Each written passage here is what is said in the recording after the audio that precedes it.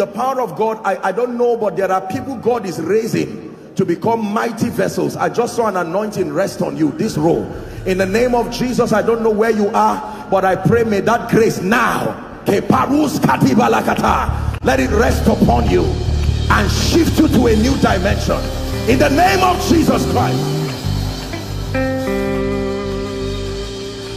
Welcome to Christocentric Message. On this channel, you are going to get soul-lifting messages, faith-based content, prayer drills, and videos that would help you grow spiritually. Remember to subscribe to the channel, like the video you are about to watch, and comment on it. Stay blessed. Is there a system in God by which a man can accurately discern the will of God? Are we together? Because the Bible tells us in Matthew chapter 6, when you read from verse 10, Jesus teaching the disciples how to pray. He told them that the kingdom of God only comes when and if his will is being done. Are we together? So he ties the manifestation of the kingdom of God to his will, not your will. In fact, we see how much Jesus Christ so desired the will of the Father to be done. This is what he said in Gethsemane. He said, Father,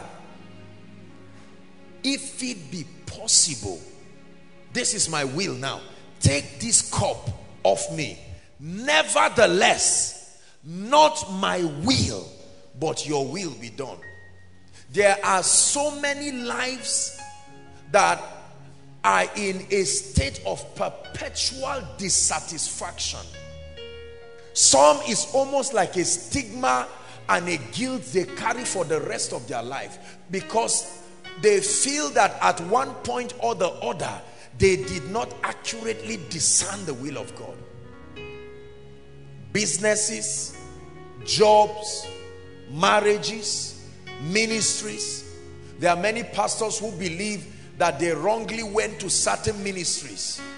They just felt that, no, I did not hear God well. And the sad part of it, listen, is that there are people who took actions based on what at the time they were taking the actions, they perceived and believed it to be the will of God. Is God helping us tonight? So at the time they applied for the job, at the time they went abroad, for instance, at the time they did what they did, they believed and perceived at that time that it was the will of God. So part of the things that I'm going to be discussing today is what exactly is the will of God? What are the dimensions to the will of God? Can the will of God change? Are we together? This is very important. It will make us mature, and it will make us be able to walk circumspectly.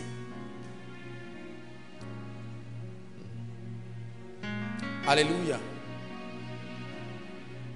Because your advancement in life and my advancement in life will be tied to my understanding the will of God per time and the ability to take steps in that direction. Did you know, I discovered especially recently that believers are not so rebellious. If they know what the will of God is, they have the stamina to follow along. The challenge usually and largely is that the will of God is not known. And so men are left in limbo as to what directions to take in their career, in their lives. And there have been all kinds of teaching and theories about the will of God. So pay attention. Hallelujah. The word logos, write it down please. L-O-G-O-S. is the word that is translated in John chapter 1 verse 1 as word. W-O-R-D is the word logos. So when the Bible says in the beginning was the word there is the word logos. And the word logos means the thoughts of a man. Please write it down. The thoughts, the thinking of a man. The word logos means the ideas of a man. The thoughts of a man, the ideas of a man. Number 3, the word logos also means the desire or the intention of a man. So when we talk about the word logos, we mean, number 1, the thoughts of a man. Number 2, the ideas of a man.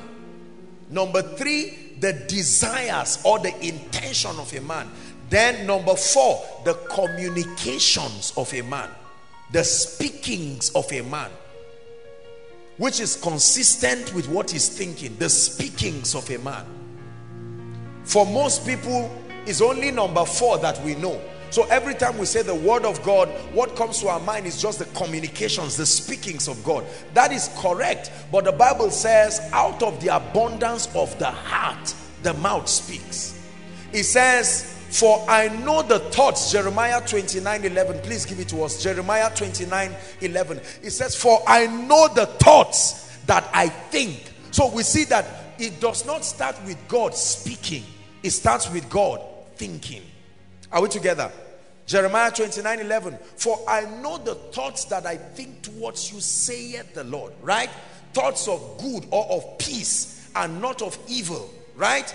To bring you a what? A future and an expected end. Not just an end, an expected end. I know the thoughts that I think towards you, said the Lord. They are thoughts of good or thoughts of peace. So God is thinking. Now listen, the will of God represents his idea, his desire. Are we together?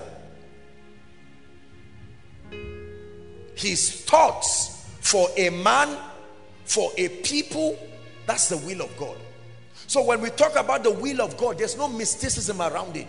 It's a communication of God's desire, his intent, his idea on that subject matter or on your life.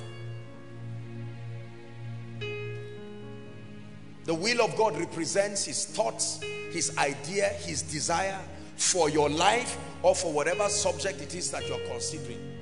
Now, I want you to know something about the will of God. Listen, the will of God is applicable only as far as his purposes are concerned. This is very important. The will of God is applicable only as far as his purposes are concerned, meaning that anything that does not directly culminate to the birthing of the purposes of God, his will is not committed there. You are not going to hear God's opinion over a matter that is not directly tied to the advancement of his kingdom. Are we together? Let me give you an instance. I can't remember what I ate today, but I can assure you that it was not God that told me to eat it. Are we together? If I decide to take this water now, it was not the Holy Spirit that spoke to me. Are we together? Because whether I take swan water or Ragolis or whatever it is, that activity does not in any way interrupt the advancement of God's kingdom. Are we together? So the will of God in terms of his sovereign desire is not committed to act there. He gave man a will also. Follow me. Now, the will of man is also useful as far as our work in this kingdom is concerned. So there are two wills here. There is the will of God, or what I call the sovereign will of God, because there are different theological explanations about the will of God. There is what, according to theologians, when you read Romans chapter 12, when you read from verse 1 and 2, verse 1 specifically, right? It talks about, verse 2, sorry. It talks about the good, the perfect, the acceptable will of God. That's not my subject of discussion today. Those are just theological understandings, and there is a place for them. But my assignment is to help us understand how to discern the will of God. To ask God whether you should barb your hair or not is silly, because according to his wisdom, that matter is within the jurisdiction of your human will to solve. Are you getting what I'm saying now? Whether I barb or I don't barb, as far as my assignment and the advancement of the kingdom as committed to me is concerned, it is inconsequential. So really God does not care.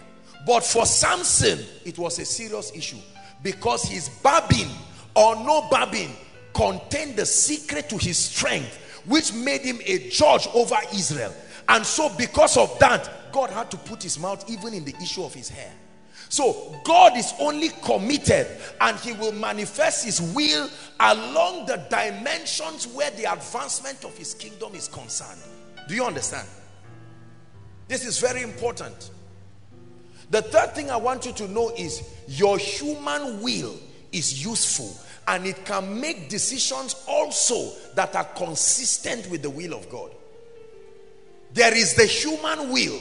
In fact, to be honest with you, the one factor that makes us different from every other creation is that God gave us a mind.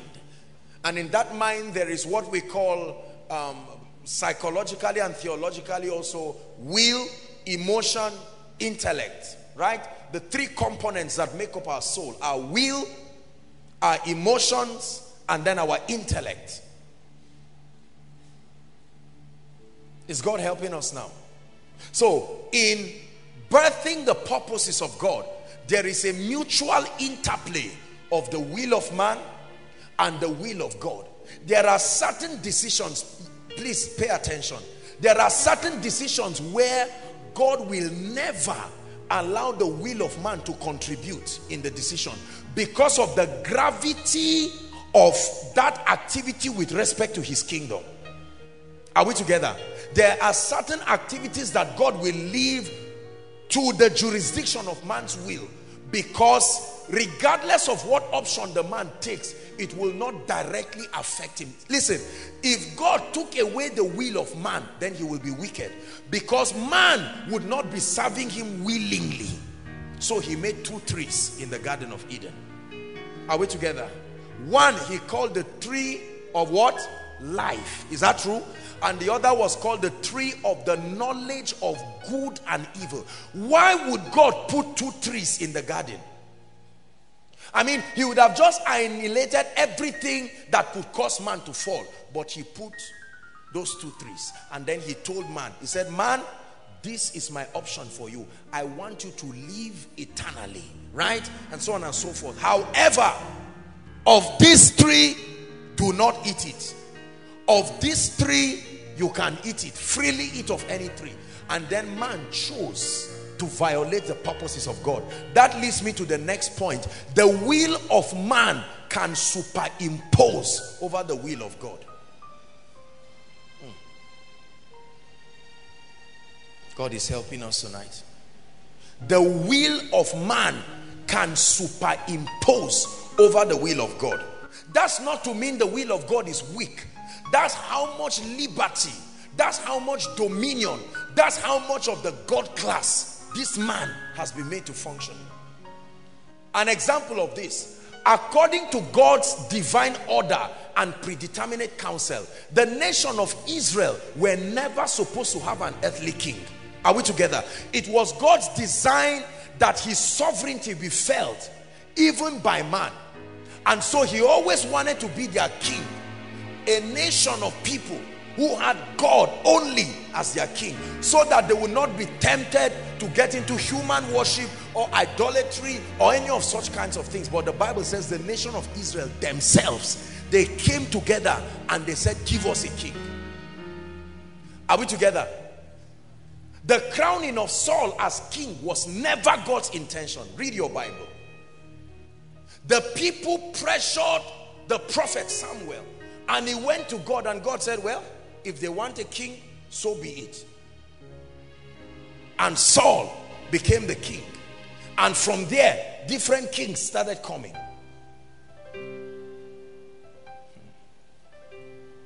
Is God speaking to us? Are we getting blessed? What then, brothers and sisters, is the key to accurately discerning the will of God? At what point in my decision-making process am I left to my will alone? At what point in my decision-making process should my will completely step aside? At what point in my decision-making process? Because there are things, listen, there are things that our human wills can execute. And so leaving it up to God is a waste of time. We may never get results in some of those areas. I'll give you an instance of one of those fallacies. Financial prosperity, for instance. Here's what people say: if it is the will of God to bless me, he will bless me. You get the point now? So if I am not blessed, my assumption is that what? It is not the will of God to bless me. So I am comfortable in poverty. I am comfortable in failure. I'm comfortable in mediocrity. And when they ask me, I say, I have a premonition in my mind that if God wants to bless me, he's so mighty, he can bless me. Are we together?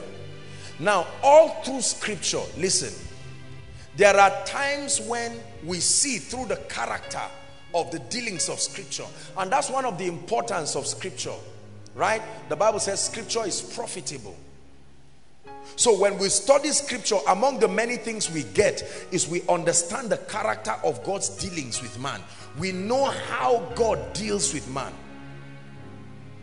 Many times in scripture, we see that prophets, for instance, prophesied as commanded.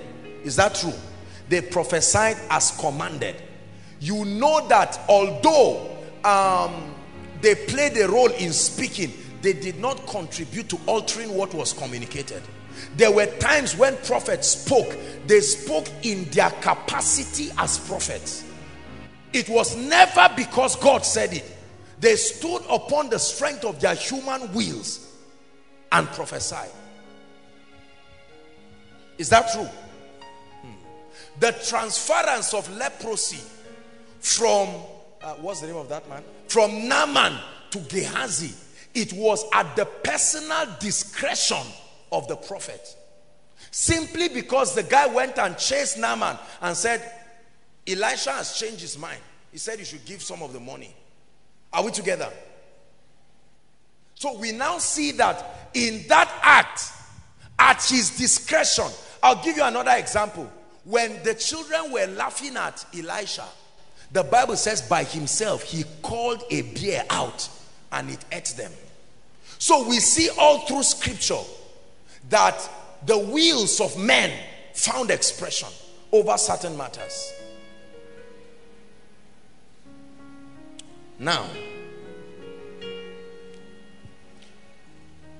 there are two dimensions of the will of God, because that's our emphasis. There are two dimensions of the will of God I want us to discern, and I want us to understand and discuss tonight very briefly, and then we'll pray. Number one is what I call the written will of God. The written will of God. That means the will of God as expressed in scripture.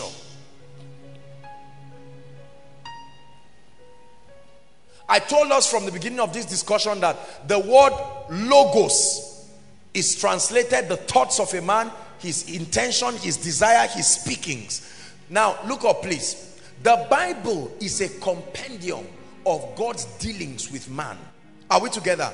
It is the way he has been dealing with man for many years. And this Bible, theologically speaking, we are told it contains 66 books, you know, but of course there are lots of theological perspectives like the Apocrypha and other extra biblical texts, the books of Jasher and the Black Sea Scrolls and all of that. There are other books that the book of Enoch and several dealings, other books that were written by other apostles like Thomas and the rest that did not make it in the 66 books. But theologically, we accept that by the wisdom of God, that this is a compendium of what we call the Holy Scriptures as given. Are we together? Now, from Genesis to Revelation, as we know, is a recorded a documentation of the dealings of God with man. You see the dealings of man with the dealings of God with individuals, cities, kings, backsliders, animals, people in the apex of their spiritual life, people at the lowest level. The goal is that by studying this, among the many other things I receive, I can be able to see the synergy of God's character. Are we together? So by my intimacy with the word, I come to a point where experientially I can discern what would have been the dealings of God in this matter based on what he has written. It's called the written will of God. Everybody say the written will of God. Say it again, the written will of God. It says, forever, O Lord, thy word is settled. And then it says, your word is a lamp unto my feet and a light to my path. Is that true? Very, very important. It says, heaven and earth will pass away, but not one jot will come out of his word. And so we believe that the scriptures are holy. They were not written by perfect men, but then the Bible says holy men wrote it as they were moved of the Spirit. So regardless of their temperaments, regardless of the manipulations in translation, I don't want to begin to give you all the church history behind the formation of these 66 books, because it's a lot of stories. Are we together? Certain editings in this Bible, as we know, were not done by those who wrote it. It was done by a class of theologians and different people who translated the Bible and made it consumable for us. Like the King James Version, being one of the earliest versions. The story of King James is a very old story. The man who authorized that this be translated purely in English and be communicated to people. It's a long story. Are we together now? But then, as we know it, because there are many people who would argue that these scriptures are not complete, and truly speaking, when you study the theological dimension of the word, you will find out that there are certain translations or communications that were an error of the translators. Are we together? It did not hold the original thoughts of those who were speaking. For instance, when you read the encounter of John the Baptist, John the Revelator, where he says, the Lord speaking to him, I am Alpha and Omega. The word and Omega, there is an error in translation. There is no and. It is I am Alpha, Omega. But the communication of the Old Testament was written in Hebrew, and the New Testament was largely written in Greek and Aramaic. So that was the communication. And sometimes in these translations, the men who did the translation themselves judge certain things based on their spiritual limitations. However, the Holy Ghost has been able to breathe upon this such that even with the imperfections, it is enough to be able to guide you to understand God. Are we together? So the imperfections in the Bible notwithstanding, they are not so grave as to confuse a Christian. Is that true? Now look up, please. Before this book, this Bible as we know, was released to believers, because our generation, we were born and we grew knowing the Bible to be available. Is that true? But that's not the way it was in the old times. In ancient times, they were not given, you did not go home with a Bible. The Bible, as we know, were called scrolls. Are we together? And these scrolls contain the Pentateuch, the 5 books of Moses, called in the Hebrew the Torah. Are we together?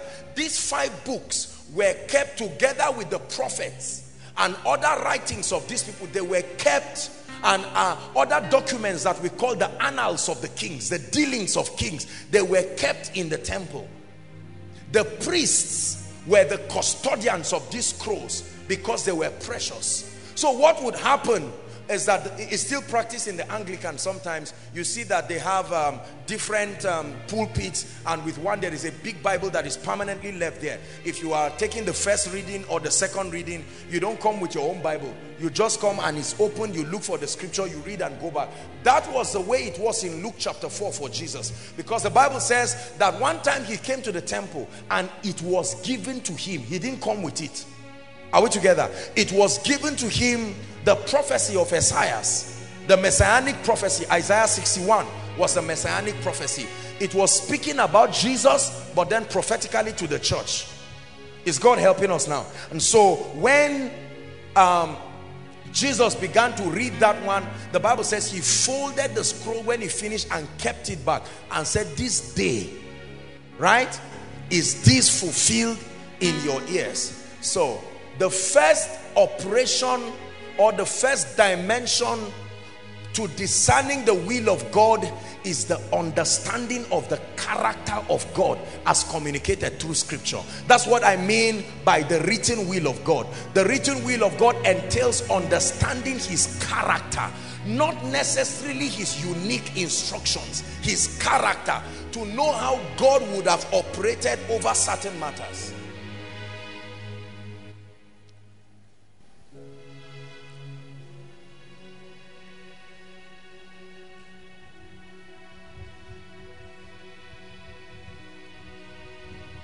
Now, listen, whether you read the Old Testament, you read the New Testament, you read the law, the prophets, the gospels, the epistles, or the book of Revelation, it doesn't matter what dimension. Every book of the Bible contains either directly or prophetic representations of God's dealings with man. Now, when I study the Bible, listen, what is happening to me is that I'm bringing my spirit to oneness with the way God does his things. Are we together? That's what we call righteousness. There is the gift of righteousness, but there is the operation of righteousness where you understand God's ways of doing things. Are we together? Then the second dimension of this written word are direct instructions that are written in the Bible. Direct instructions. There are certain opinions of God he did not leave in the dark. It was clearly stated. One example, there is nobody who gets up right now, a man wanting to marry a man, are we together, and then is trying to pray or find out, is it really the will of God for me to marry James or to marry Junior or to marry whoever? The will of God on that matter was not left in the dark. Therefore shall a man, a what? Leave his father and mother, comma, and cleave to his. Are we together? And they two shall become one flesh. So two men scripturally cannot become one flesh. Two women cannot become one flesh. Are we together? So you do not attempt to use any other strategy to seek the will of God on that matter. The will of God is written, is clear. It's up to you to align with that will or rebel against it. Let me tell you something about the will of God as written in scripture. God does not necessarily punish people. His laws were designed with consequences attached to them. So violating those principles expose you by default to certain things. It says, he that breaks the hedge. It didn't say, I will bring a serpent. He that breaks the hedge, the serpent will what? Strike. Bring ye all the tithes into my storehouse, that there may be meat. That is my will. I want to increase you, but this is what I have put. And if you refuse, you can choose to refuse. But the moment you choose rebellion, you also choose the consequence that comes with it, the devourer. So God will never cast the devourer out of earth. The devourer is roaming around. Your own assignment is to exempt him from your vicinity, but he is there. Are you getting what I'm saying now? The written will of God. Now let me tell you the truth. There are many aspects of our lives where by faithfully studying the Bible or being open to quality teachings of the Word of God, we are brought into an experiential comprehension of the will of God. All that we teach, that we call the laws of the kingdom, are a communication of God's will to prosper us. Now you may be asking, is it God's will for me to prosper? You go to the Bible, right? I know the thoughts that I think towards you, saith who? Not a prophet, the Lord. Thoughts of good and thoughts of peace to bring you. Joshua chapter 1 verse 8. This book of the law shall not depart from out of thy mouth, but thou shalt meditate therein day and night, that thou mayest observe to do all that is written therein.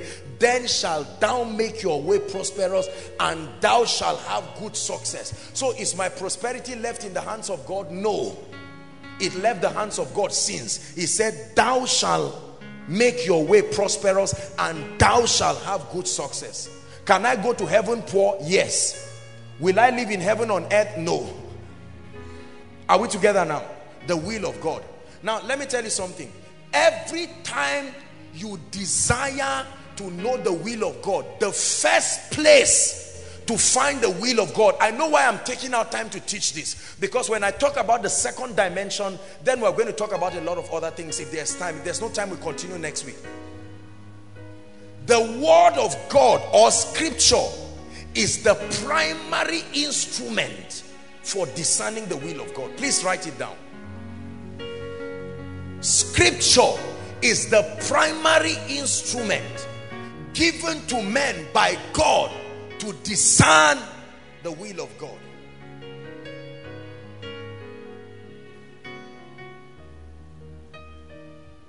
Your chances of walking in error are greatly minimized when you consult the Bible first as the basis for your comprehension of the will of God concerning a matter.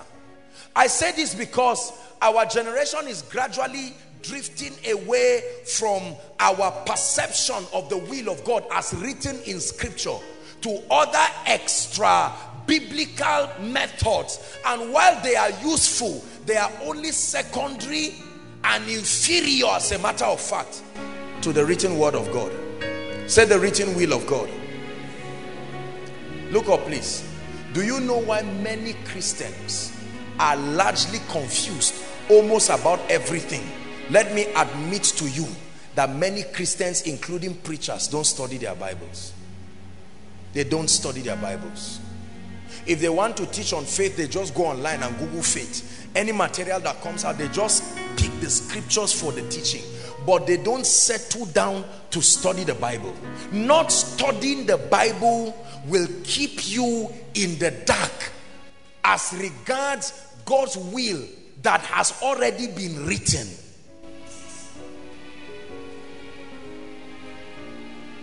There are so many people years ago when we were a lot fewer, before Koinonia started, all of us used to participate in Holy Ghost baptism.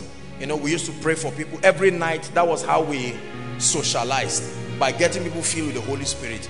And I remember most times people would come and they would complain and say, I wasn't filled, I was prayed for in church and I was not filled with the Holy Spirit. The pastor was even angry with me and he said maybe I'm possessed or whatever it is, or I should go and come back.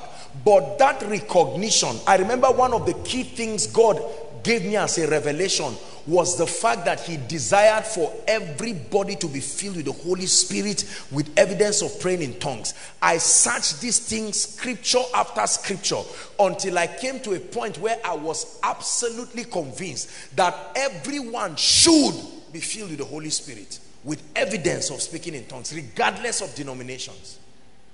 And that culminated into a dimension of confidence in me. Because every time I prayed for people, regardless of their hardness, I knew and I expected them to be filled. You see, when the will of God is not known, your confidence shakes. When the will of God is not known over any matter, your confidence shakes. The word of God was given to us as an instrument of discernment to help us understand his perspectives. Quickly, let's look at the second dimension. The second dimension to the discernment of the will of God is his revealed will, or the second dimension, if you want to look at the will of God, his revealed will. Revealed will. Revealed will. Revealed will. And the nature and the operation of this will, please look up, is on matters where you directly would not get a direct word from scripture. Are you getting what I'm saying? Issues that concern maybe business, issues that concern marriage, issues that concern certain things that are personal and unique to you. Now, there are times that you will need to make decisions. Please listen. And these decisions, you may not find a direct scripture so that you can get clarity as to what God will want you to do. There's no place written in scripture that says that you should remain in Zaria and be planted in Zaria. Are we together now? You can find scripture about Isaac remaining in a land sowing, and you can find scripture about people remaining in a land and dying. So you see, that's confusing. On different occasions, people did the same thing. Let me tell you something about the Bible. That's why we need this second dimension. There are a lot of things that seemingly look conflicting about the will of God. That's why we need his revealed will. Is that true?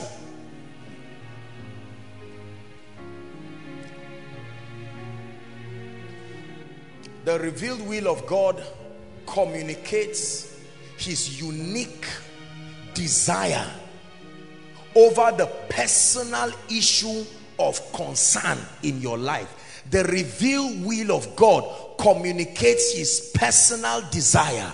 You must understand this. It is unique to you. Look up. Let me just go ahead of myself very fast. The unique will of God for me may not be the unique will of God for you. It is dangerous to transfer the communications of God as given to you to someone else, because his revealed will comes tailor-made to address the unique situation in your life. Are you getting what I'm saying now? For instance, in the meeting when we were about to start, you saw us doing a lot of foolish things. It was the reception, my discernment on the will of God. He wanted to touch people and bring breakthroughs, and the method through which it will be carried out was also revealed. Are we together? The moment I received it, all that it was left was that I obeyed, and then God brought the performance. Now, if you get up and copy what I did and go to a meeting tomorrow and tell everybody shout, they may shout and jump up and down, and they pass a paper to you and say you have 5 more minutes. You have wasted time and wasted the people's time, and then you are angry.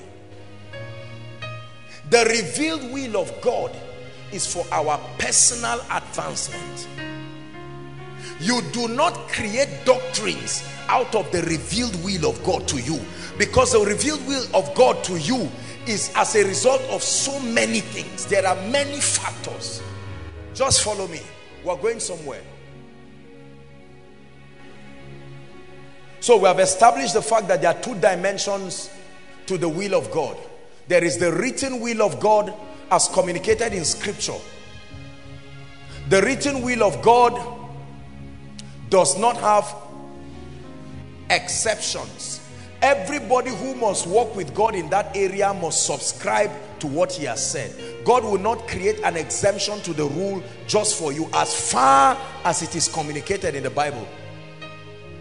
But the revealed will of God describes his unique communication to you based on your personal need. Are we together? Are we following together, please? Hallelujah. An example of situations that will require the revealed will of God. Number 1, I'm giving you a few examples. You don't have to write them. But number 1, imagine that Shadrach is trusting God now for where to settle down as a man. I hope you know that if you do not love God and you don't know God, usually you work with your instincts. and guess your way around. If it's not God's will, you pay for it. If your instinct suddenly leads you to God's will, you enjoy breakthrough. Most people use instincts, and instincts are a provision from God. But when with the knowledge he knows now, he wants to discern the will of God, you can take your Bible and open it and not directly find where it is written. Or Shadrach wants to ask, oh God, when do you want me to settle down maritally? There's nowhere in the Bible written where you find and Shadrach married 2016. Are you getting what I'm saying now? So at that point, you will need to tap into another source of supply to communicate to you what God wants. Let me tell you something. Brothers and sisters, I submit to you, it pays to walk in the will of God. Don't ever let anybody preach you into believing that you can compromise the will of God and make progress in life. No matter what price it takes to be confident that you are walking in the will of God, pay it. It pays. Knowing the will of God gives us confidence. That's why we cast out devils, because his will is communicated to us. That's why we walk in the anointing. We saw it, we read it, we understood it, we believed it. But the confusion in the body of Christ now is on the revealed will of God. And it's a very technical dimension of walking with God. And so I came up with a few ways. I'm going to give us very quickly 3 ways to discern the revealed will of God. 3 major ways. There may be many, you may find them in many textbooks, but 3 major ways.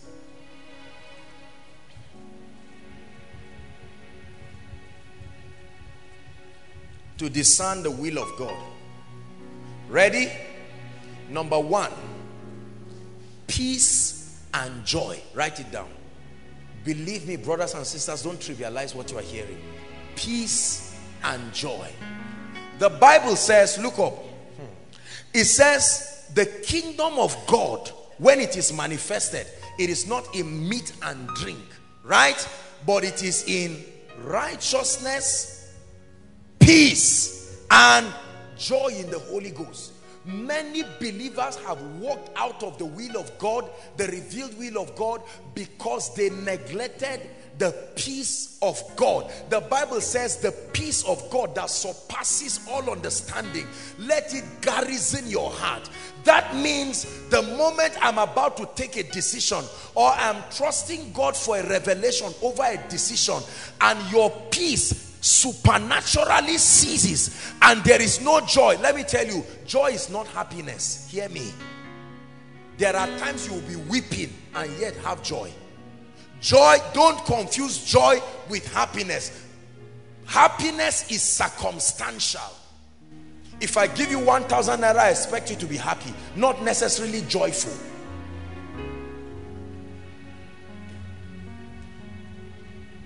There's a song that we used to sing, I still have joy, I still have joy, after all I've been through, I still have joy, I still have peace, I still have peace, after all I've been through, I still have peace.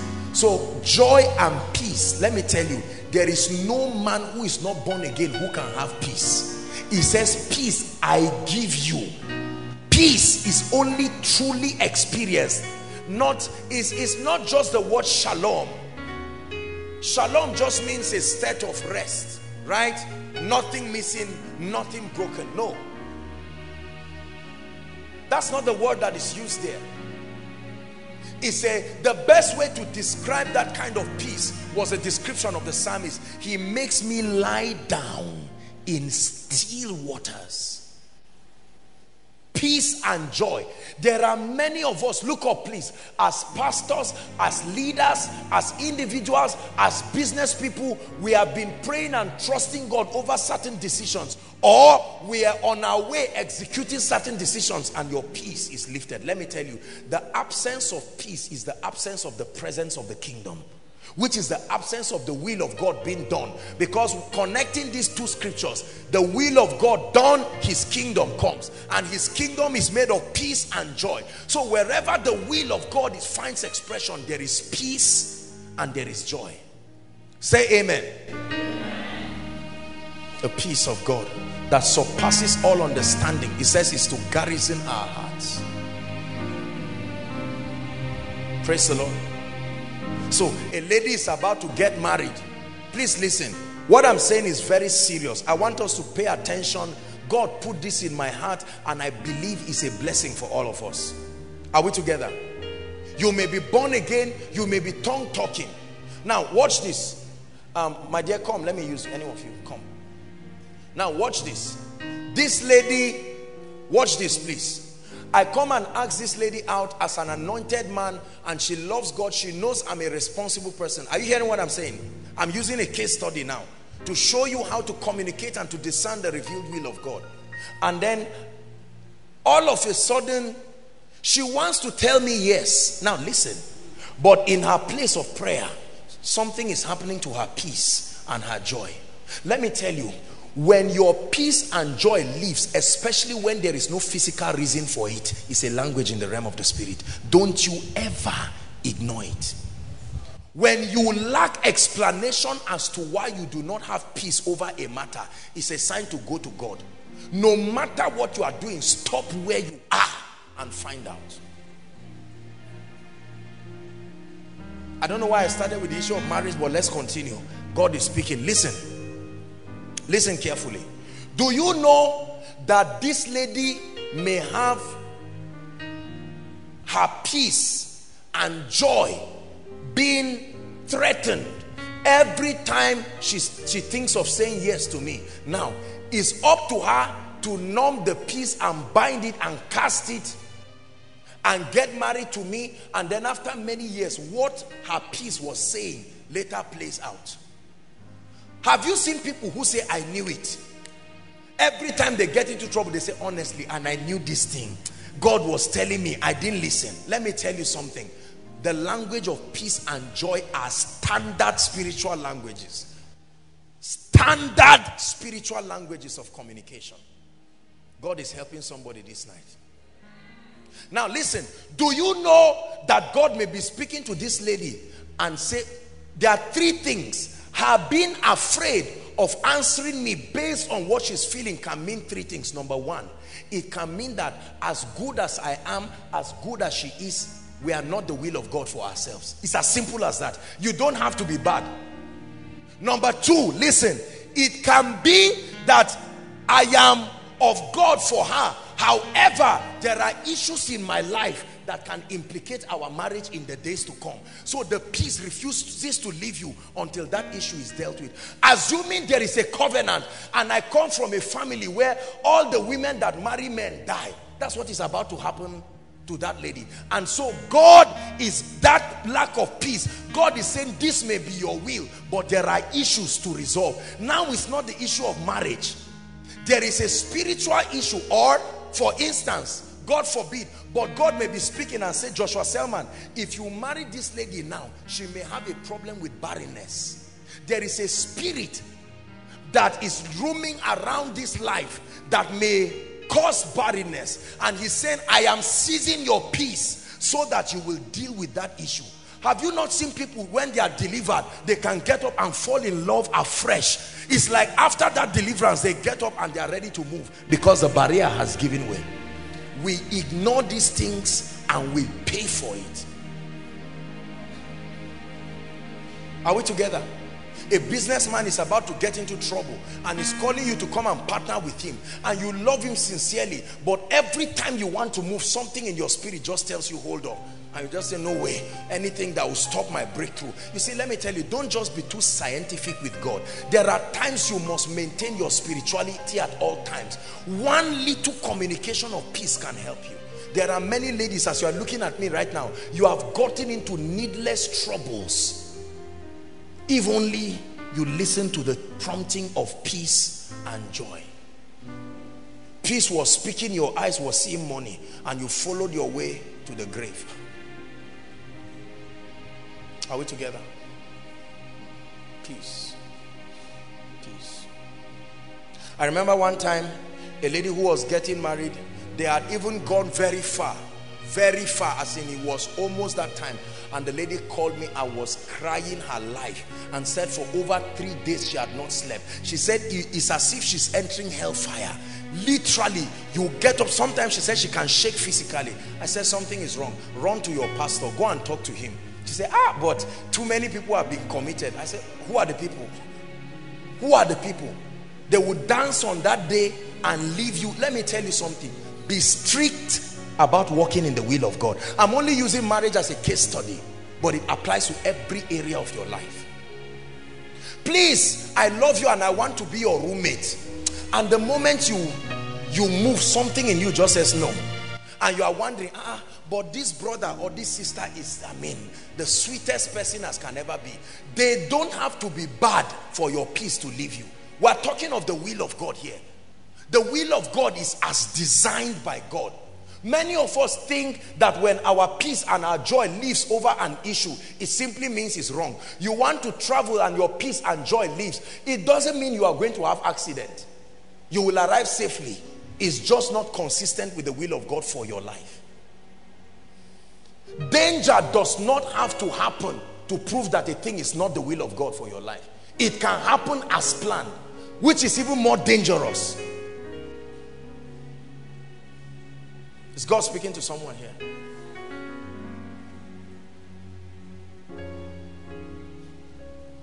Peace and joy. Number 2.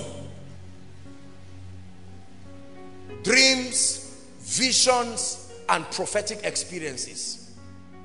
Dreams, visions, and prophetic experiences. I wish I didn't have to talk about this because I can spend, thank you my dear, I can spend a whole night vigil talking about this. A whole night vigil talking about this. Dreams, visions. Do you know Satan has so metamorphosed in his technology of manipulating dreams and visions right now, to an extent that many people are even afraid of their dreams and visions. The devil is a liar. In the name of Jesus Christ, let me tell you something. Anything that is written in the Bible is still being used by God. It's still a valid tool. I know that there are all kinds of perversions. There are many of us, if you hear dream and vision, resentment comes in your heart, because almost 95% of everything you have seen as dreams and visions either did not happen in your life or backfired on you. So because of that, you hate dreams and visions. That's not true. The Bible says, Joel chapter 2, it says, I shall pour out my spirit upon all flesh. Are we together? And then it says, your young men shall what? See visions. Your old men shall dream dreams. So visions and dreams and supernatural experiences, though being perverted, is still a tool that God uses to communicate his revealed will to people. If I begin to tell you how and why dreams are perverted, we'll have to go into the subject of demonology, the operation of demons. And I'm not sure our time is up practically, so we'll just leave it for another time. But let me tell you something. Dreams can be manipulated. Visions can be manipulated. Prophetic experiences can be manipulated. However, listen to me. There is a way you walk with God to an extent that your dreams and visions become express revelations. I know people today who are walking effortlessly in the will of God thanks to dreams, visions, and solid, notice my use of word, solid prophetic experiences. Not opinions, solid prophetic experiences. Not, oh God, if it's your will, let boss carry us after koinonia. That's not a wise riddle that you play with God. A lot of us do a lot of stupid things. Lord, if it is your will, as I'm coming out, Charles must tell me good evening. That means I should go home after exams. You know, all those kind of things are not wise. We fool ourselves when we do that.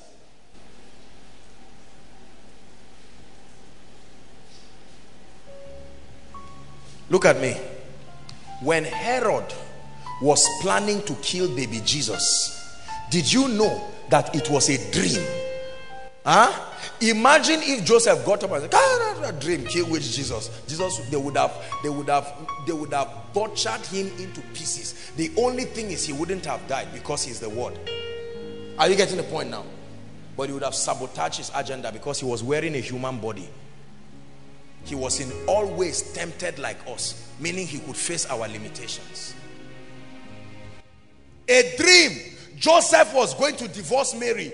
He found out that Mary was pregnant, and Joseph said, "You too, you know, I'm not part of this. I don't know what happened to you. I'm about to leave you quietly." The Bible says he was going to leave her quietly, and it was in a dream. The angel said, "Do not be afraid to take this woman," right? It's this and that, "for that which is in her, that holy thing, it shall be called the Son of the Highest." And on the strength of that dream, Joseph came and said, "No problem."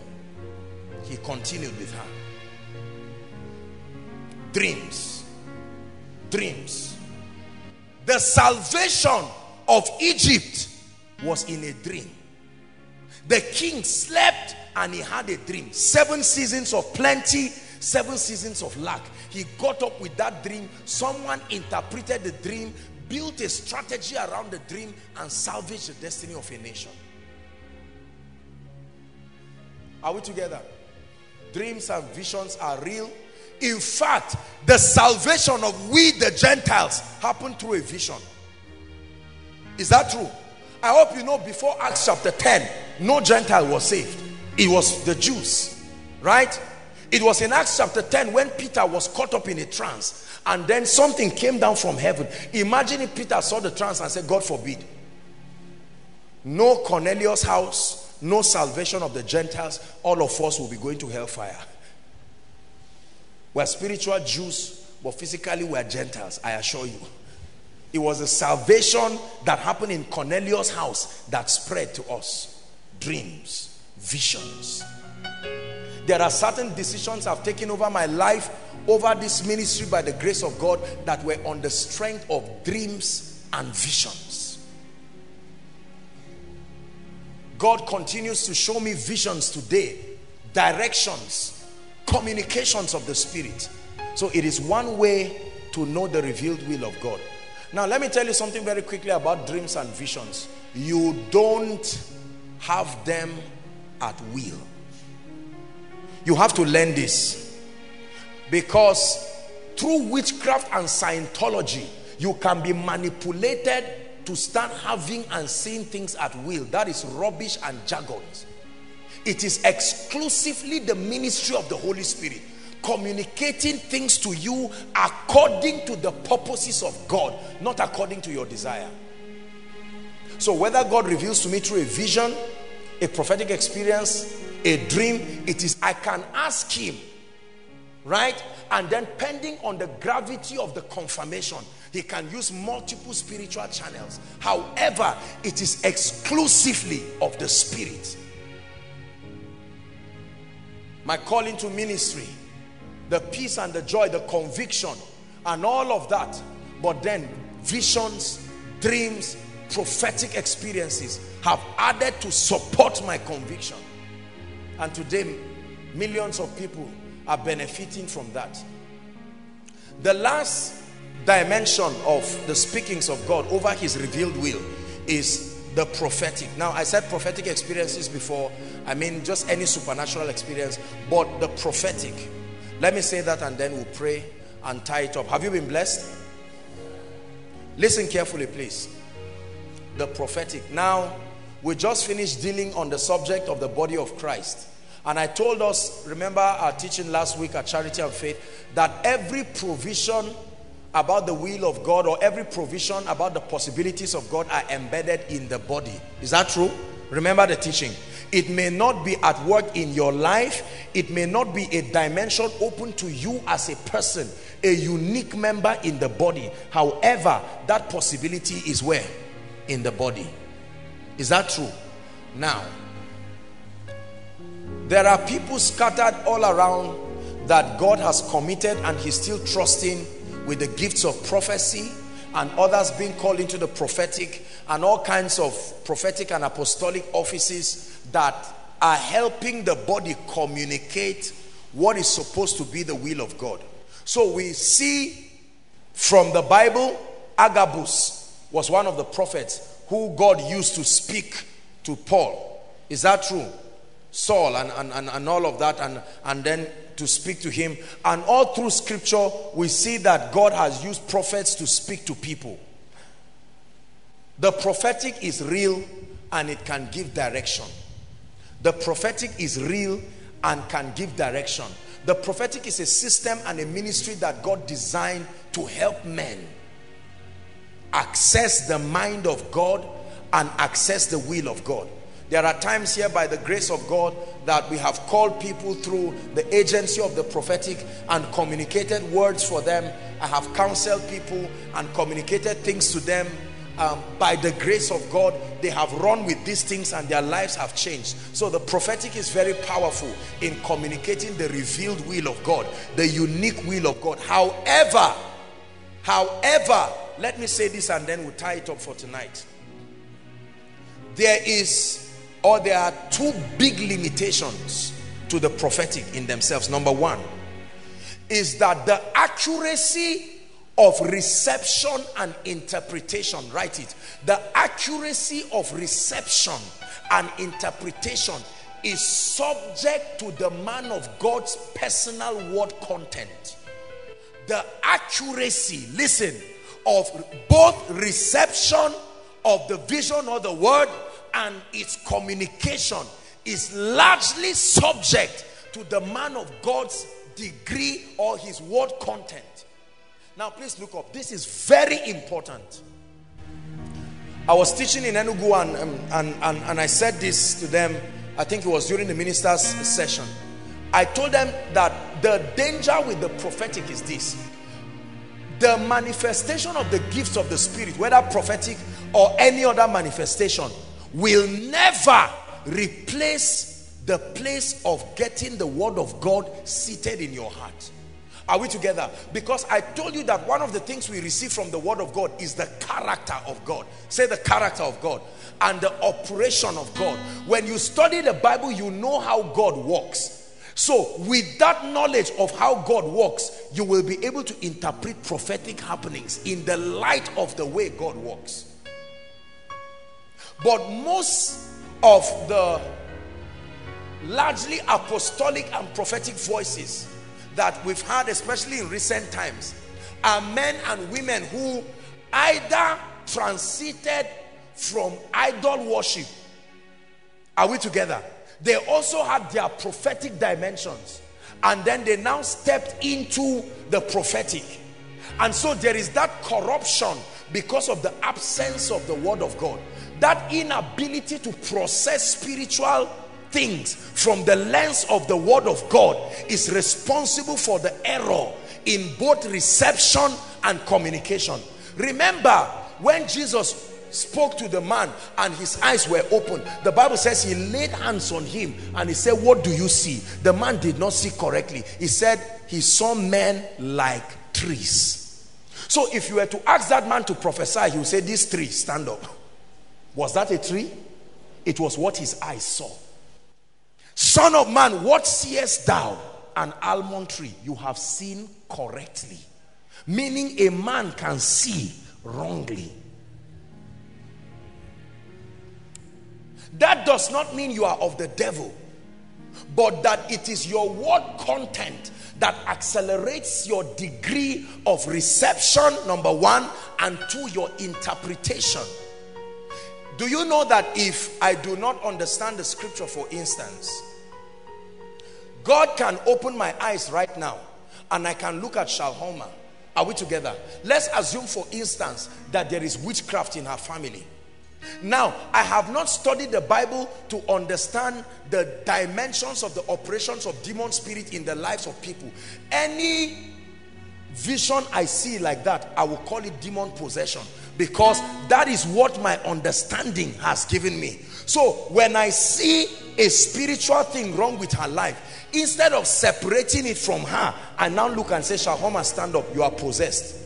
Based on what I'm seeing, you are possessed." And I pray for her and she starts manifesting, and she will go back wondering what her prayer and fasting has done. And she's now saying, so I cannot understand. I love God, I am born again, I'm filled with the Holy Spirit. What is this one that I'm possessed again? The name is not possession. My inability to understand the word of God is what made me name it possession. But the recipient now has received this as possession. Are you seeing the number one error with the prophetic? So most apostles and prophets don't study the Bible because they think they are open and inclined to perceptions in the realm of the spirit, and they feel if I can see, why should I read it? Let me tell you something.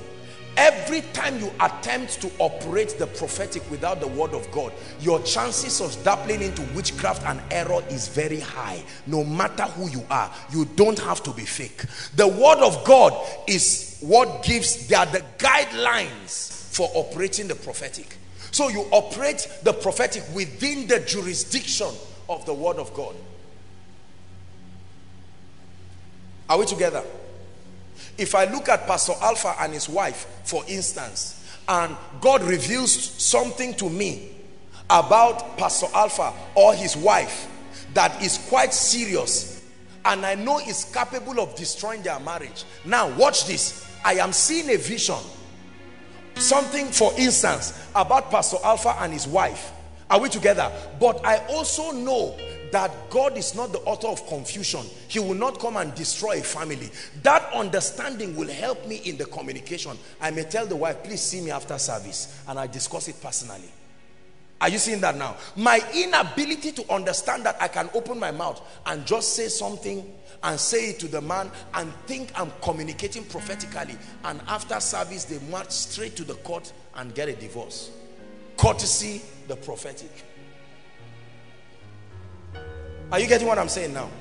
There are many women that have been made to leave their husbands. So said the prophet. Madam, this your husband is irrecoverable. The way he has already left the things of God into witchcraft. And the solution is to leave the man. Or to tell the man the solution is to leave the woman. Including men of God. Including different kinds of people. The prophetic that compromises the character of the word is not accurate. Any prophetic communication that compromises the character of the word of God is not accurate. It should be re-edited and reconsidered, both by the communicator and the recipient. Any dimension, even if it's from Joshua Selman, if it is not consistent with the character of the word of God. Why am I teaching you this? Look at me. You are going to go for meetings in your lifetime. You are going to meet great and mighty men, prophets of God. Are we together? And they are going to speak to you at one point or the other. They are not fake, they are not devils, but you must have a discernment. The moment you look at a prophet, you should have discernment to process the spiritual level. Separate the gift from his spiritual growth. That he's operating in the prophetic does not mean he's matured spiritually. It's a gift. Are we together? So chances are that he can speak to you and you know what part of the prophecy to receive and what part to throw into the dustbin. Otherwise, you will be in trouble. And then there are certain aspects of prophetic communications that are true, but they are coming to you so that you will change it. Not just sit down helplessly and make it happen. Are we together? Yesterday, when we were, these guys did not even know, I'm sure they'll be surprised to hear it now. We're coming back, and when we're going to the airport to come back, you know, someone called me and she was telling me that she had a dream and she saw a plane crash, you know, this and that, a plane crash.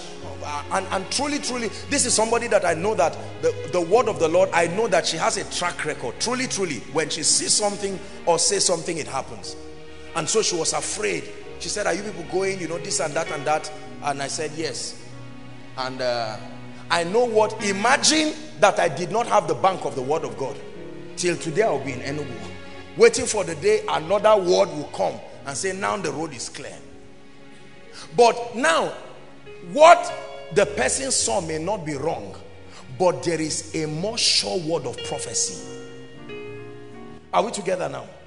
So that may be the plan of the devil for me to die yesterday in the air. Are we together? But I knew that if I enter, it will not crash. Now, that's another level of conviction. It's not about bragging. My strength is not on the written word of God that is more exalted above his name and any prophecy, because we see in part and we prophesy in part.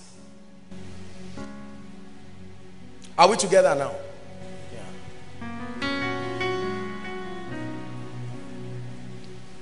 A man of God once prophesied to a woman, a very accurate man of God, young man and all of that. I don't know which of the cities he's in and all of that. He prophesied to a woman and he told her she was going to have a baby girl. And the woman was trusting God for a baby boy. She had sown seeds and this. She went to God and she said, Lord, I respect and honor that prophet, but it's a baby boy. I tell you, there is a solid bouncing baby boy came out. Look, let me tell you, the part of scripture you believe is the part that works for you. If someone tells me today you are going to die, it may be true. God opened his eyes to see demons plotting on how to die. I'll go and die. But I'm not even going to pray about it. I'm going to go home quietly and sit down. Even if the devil drives my car, he will take me home. Are you getting what I'm saying? You must have a settled. Now, don't brag for nothing. I know the burning bush I have seen that gives me the audacity to make that statement.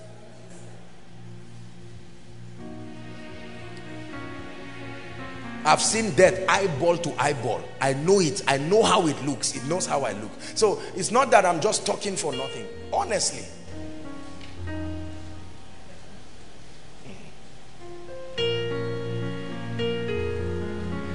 Tomorrow we're off to Ibadan again. Who knows what the devil is planning this night? Maybe they are planning and say, okay, we lost our chance. Now is the next chance. They are free to plan. The Bible never stopped them from planning. The power of performance is where the sovereignty of God comes in. He says, surely they will gather. But because their gathering is not of the Lord, he will scatter. Otherwise, you will land into trouble. Someone will look at you and say, oh, you do not have a fallopian tube. Based on what God is revealing to me, Kai, there's no fallopian tube, no child. And you go back saying, talk, the way this thing is, I will just go and adopt a child. And the man who married you is regretting and angry and wondering why. But the Bible says, and God opened the womb of Leah. It's none of your business where the child will grow. Whether it's your head, wherever, let the child grow and come out after 9 months. It's none of your business where the child grows. History has recorded women who gave birth to twins with no womb.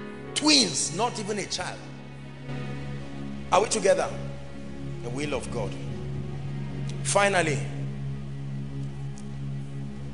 there is a system that God built in the body to help us grow to a point of discernment where we can receive his revealed will. And that system is called praying in the spirit. Please write it down. There are not many systems to discernment. Praying in the spirit. I didn't know time had gone so much. Oh my God. Everybody say praying in the spirit. Say it again. Say praying in tongues. Now let me tell you something. Look up please. 1 Corinthians chapter 14, when you read verse 2, you read verse 4. It says, he that speaketh in an unknown tongue. Listen please, believers. It says, edifieth himself. Edifieth himself. He that speaketh in an unknown tongue does what? Edifieth himself. The believer who does not pray in the spirit, I guarantee you, will have a hard time discerning the revealed will of God. You can check scripture and see, but when it comes to your everyday decisions, as far as the advancement of your life is concerned, you will find out that you've not been able to build your spirit to rise beyond the level of the flesh. So the devil can manipulate your dreams. Are we together? Today you will dream and see yourself in Abuja. Just when you want to find out, the next day you will see yourself in Ogun. The devil is playing with your mind, because God is not an author of confusion. Are we together? Next tomorrow you see yourself in London. After seeing yourself 4 times, you give up using dreams and you sit down and you don't move forward again. Satan can manipulate dreams, but brothers and sisters, there is a level to which your spirit will rise, that no power of darkness will near anything that is a channel for spiritual communication in your life. There is no devil who will come to me in my dreams and manipulate me. No. Even in my sleep, there is a garrison of the word of God. Praying in the spirit. Praying in the spirit. Praying in the spirit. When you cultivate the art of praying in the spirit, you are not only granting access for your petitions, you are not only challenging the powers that be. Listen, you are edifying yourself. And one of the ways to edify yourself is to build yourself to a point where you sustain the ability to discern. Many believers do not have discernment. Many believers do not have discernment. God will want to communicate certain realities to us, but our spirits are too dappled in the flesh. We cannot receive the promptings of the spirit.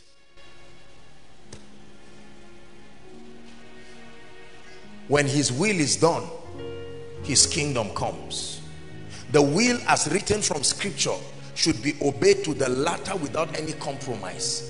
But that part of the will that has to be revealed is accessed largely through discernment. Discernment will also help you to dream correctly, not dream foolishly. You are trusting God for direction, a serious direction. You have a dream and you saw yourself drinking ice cream. How does that relate to what you are laboring and fasting for? Don't laugh. In the Bible, when men slept, God showed them dreams that were consistent with their desires. But right now, dreams have been devalued because we are communicating carnally. The devil is a liar in the name of Jesus. Rise up on your feet. We are going to pray.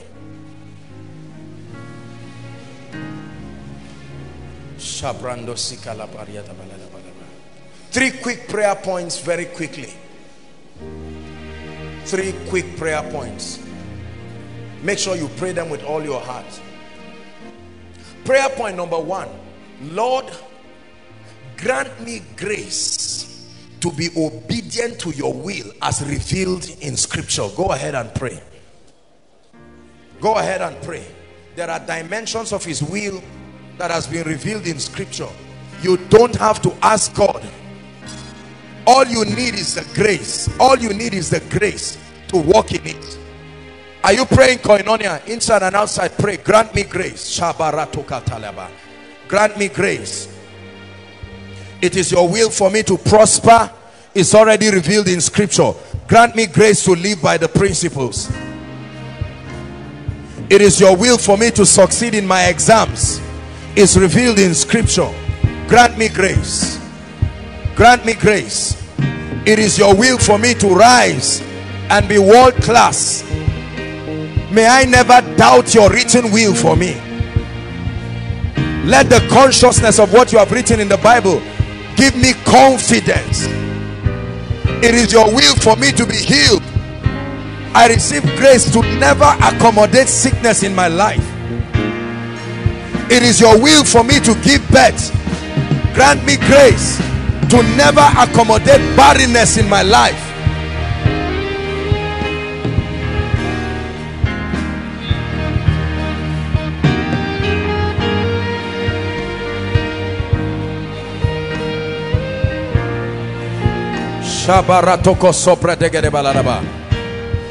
Please pray. You are building yourself. If you must fulfill destiny, it will only be according to the will of God. And the first dimension of his will is his written will, access from scripture. Hallelujah. Hallelujah. Hallelujah. Listen. Never ask God if it's his will over something that has been clearly stated in the Bible. Don't ever ask God if it's his will to heal you. Don't ever ask God if it's his will for you to live long. Are we together? Don't ever ask God if it's his will for you to prosper. Don't ever ask God if it's his will for your business to expand. It's his written will.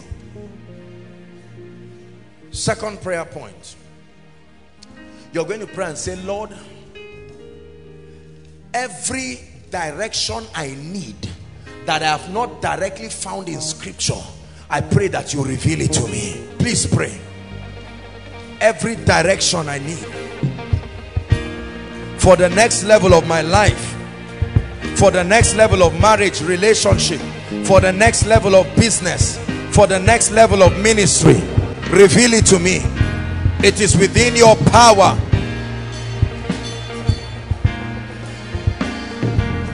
Lord, use the instrument of peace and joy. Use the instrument of peace and joy. Use the instrument of dreams, visions, prophetic encounters. Lord, even use the prophetic ministry. Speak to me. Let my confusion of decades melt away with one assured direction from you. Let my confusion of decades melt away. Let my confusion of decades melt away. Let my confusion of months, let my confusion of years melt away. Where to go, what job to do, what business to take, who to marry, how many children to have. Lord, I believe you. Your revealed will. I'm at a sensitive period in my life. I cannot make mistakes. Pray. I need a clear direction.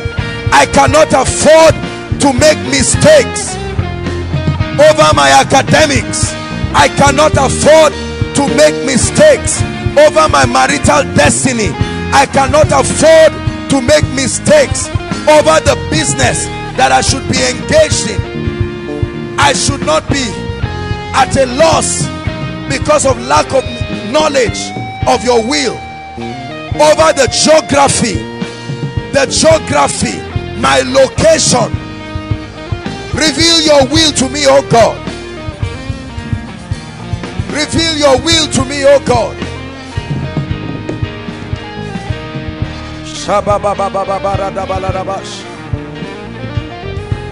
Hallelujah.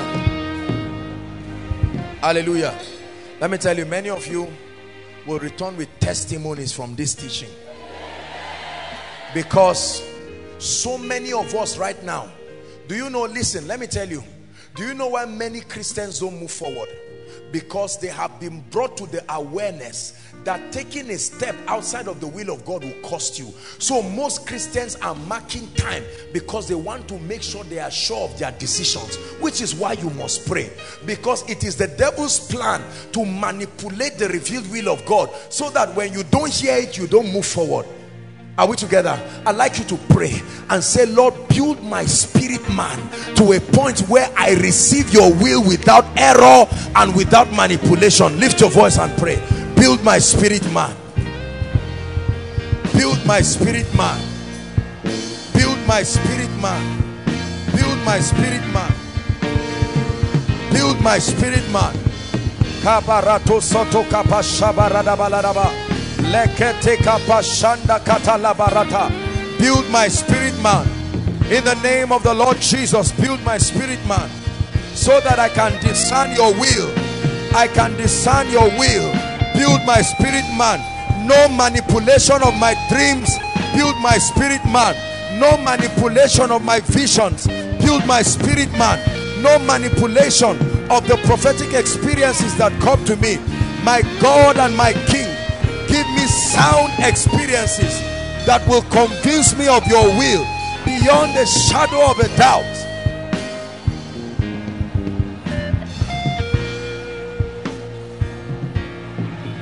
Hallelujah. Hallelujah. In the name of Jesus Christ, may the confusion over where to be located, may the God of heaven settle that matter in our lives. May the confusion over when to marry, who to marry, where to marry, be settled once and for all in our lives in the name of Jesus.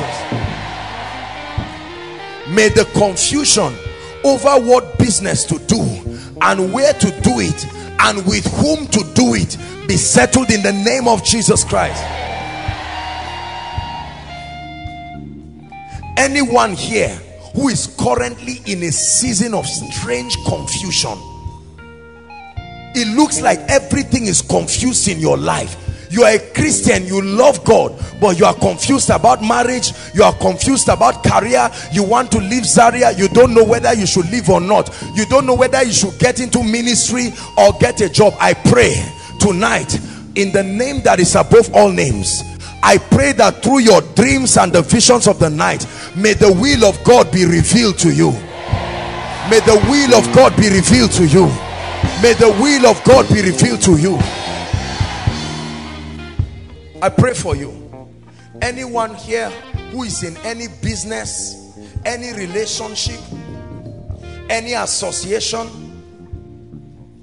any ministry, whatever it is that you are currently involved in, that is not the will of God, and you are seeking answers to know, I'm praying for you in the name of Jesus. Whether to walk with a certain man of God or not, whether to walk with a certain ministry or not, whether to have a ministry of yourself or be under someone, may that revealed will be communicated to you expressly.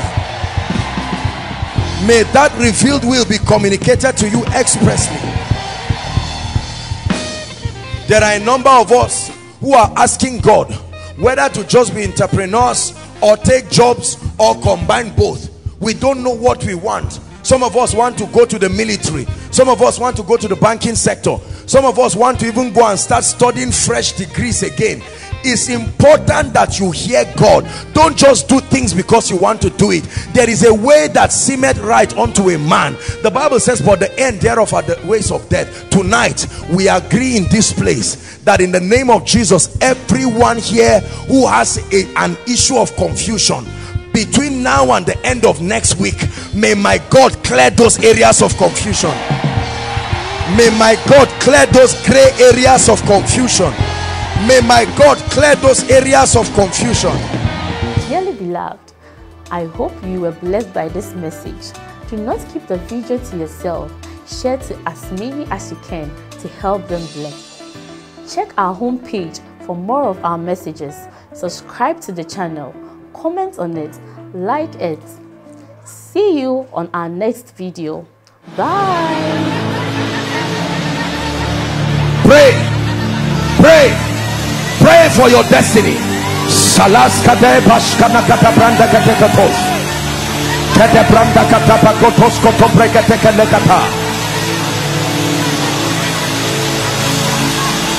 The phase of development. Lord, grant me the discipline